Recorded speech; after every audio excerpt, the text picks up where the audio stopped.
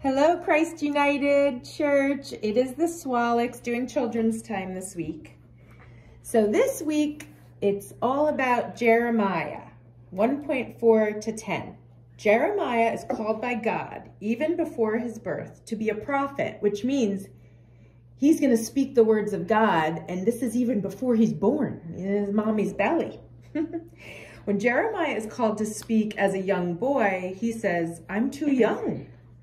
No one will listen." He's scared and resistant, but God assures him in the text, "Do not be afraid, for I am with you."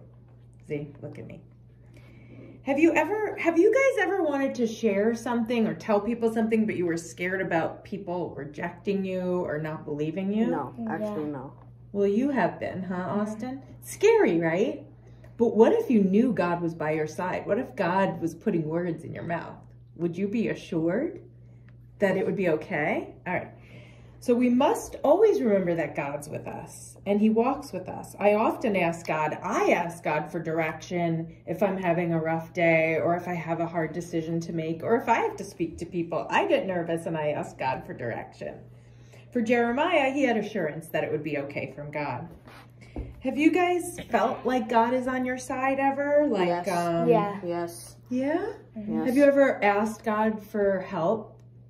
Yes, because there was only one slice of pizza left once, and I wanted more, so I asked God. But Zach, seriously, you can give the church a giggle, but in a tough time, if you were stressed, if you were sad. Yes, definitely yes. Okay. So really, if you always know God is on your side, then if we're called to do something important, now I think of sharing our faith because a lot of people don't have faith.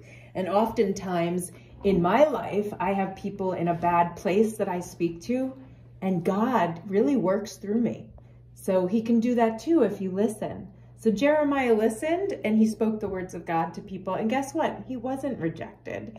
And he went with those people into exile, and they wanted to improve life and have solution to the problems that were going on and to their lack of faith in God. So I hope everyone has a great week, and thanks from the Swalix. Bye.